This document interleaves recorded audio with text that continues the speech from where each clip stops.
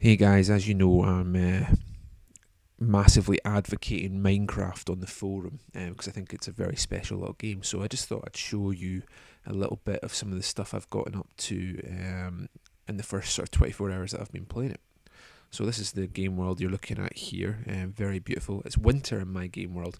The game doesn't have seasons yet. That's something that's coming in dev. And so some of the games you select will be winter. Some of the games you select will be summer. If you get a winter game, then it snows all the time and sort of sea freezes over and that. Though there are patches of water and stuff. But yeah, the world's all generated as you move. So once it's generated, it's there. It sticks like that. But until you move into a new area, that world doesn't exist. If you know what I mean. And when you get there, it's generated. But there we go, there's a little cow over there. I think you can punch it to death, which might be something that's fun to try. So let's give him a punch in the face. Yeah, there we go. The graphics, you've got to understand the graphics are deliberately kind of a little bit smelly. It's to make it work on as many machines as possible, and also there's a lot to the game.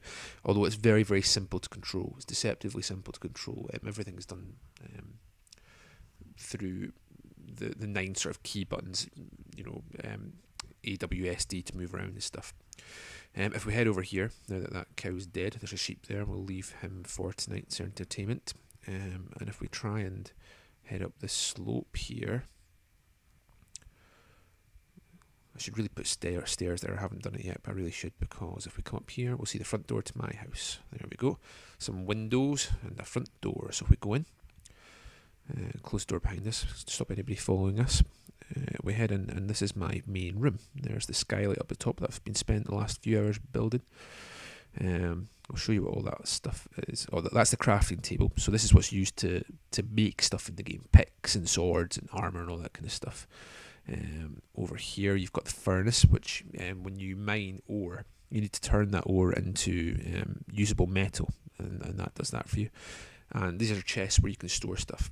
When you die, everything that's on you kind of falls on that spot, and you've got 15 minutes to get back to that spot and pick it all back up, or it disappears forever. But if you keep your stuff in a chest, if you collect stuff, mine stuff, put it in the chest, it can't disappear.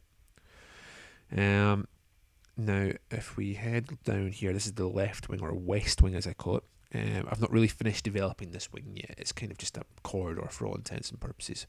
I'm not sure what I'm going to do with that yet. Back to the main room and head down the right wing, or east wing. And this is a little side door, a little secret entrance. If I ever need to escape, if bad guys ever come into my house, God forbid, I can get out here, hopefully, and run away like a child. If we go back here, as I say, the world of Minecraft is essentially infinite horizontally, and it can go very very high as well. But the game world has a depth, it has bedrock that you can't go beneath, and the very best ore, stuff like diamonds and gold, are hidden all the way down there, as well as the lava, which will kill you instantaneously, and it destroys your inventory if you die to it. So if we head all the way down here, this took a long time to dig this tunnel. I died quite a few times, but I dug all the way down here, kept on going, and eventually I hit bedrock, which you'll see. It kind of looks a little bit different to all the other blocks. Kind of looks almost like static. You'll see it here in a second. There's that block there to the left hand side, that one there. That's bedrock. So this is just a big massive strip mine essentially that I've got my pick there in my hand and I've dug away. You can see I've just stripped all the ore out of here. Found some diamonds, some gold, and stuff like that. If we go over here, you can see there's one there. It looks a little bit different. That's got, you can't really see it because the light's not very bright, but it's got coal in it. Coal's really vital for torches and your furnace to smelt and stuff like that. So you just dig away and find some cool shit. If we head back, head up this top. Oh, there we go. There's some iron I didn't even know was there.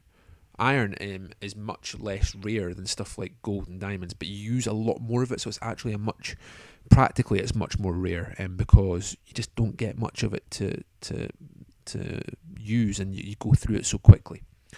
Now if we head back up to the front room, take a little second for me to climb back all the way up the ladder that I had to painstakingly lay each second that I sort of, you build 2 layers down, you lay a torch, you lay a ladder, and you keep going, and sometimes you fall to your death, and it's all very frustrating. But the game feels very fair. It always feels like it's your fault. You've made a mistake, you learn from your mistake and move on. Everything's the controls are simple and everything is common sense. If you try to take risks, then the chances are you'll get bit on the arse. So back up here to my front room, and with a little staircase here. Then we've got my staircase all the way up here. That passageway, I'll explain what that is in a second. Yeah, it just goes to a dead end at the moment. We've got up here, there's my skylight, all the way up to the top. Open the door, close it behind me, and this is what I thought was the top of the hill that I was building into. We look out here, we walked in from that direction to the left there, sort of past those two islands. There's a pig down there, you can see. But then I got all the way up here eventually, turned round, and it turns out that I'm only about halfway up the mountain. Here's my skylight there. Look, the whole mountain's there. There's the sun shining bright. So I'm building that passageway at the back to, to go a bit, exploring a little bit. This little bit up here is my roof terrace garden. I've planted some trees here.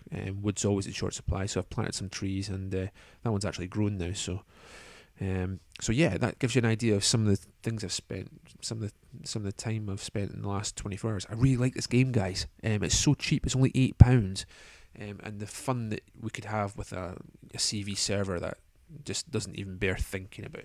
I just think that for £8 that will run on any machine, this is going to be one of those great experiences. I've already put easily £8 worth of time into this, so I hope you all join me and we can have a bit of fun on the CV forum.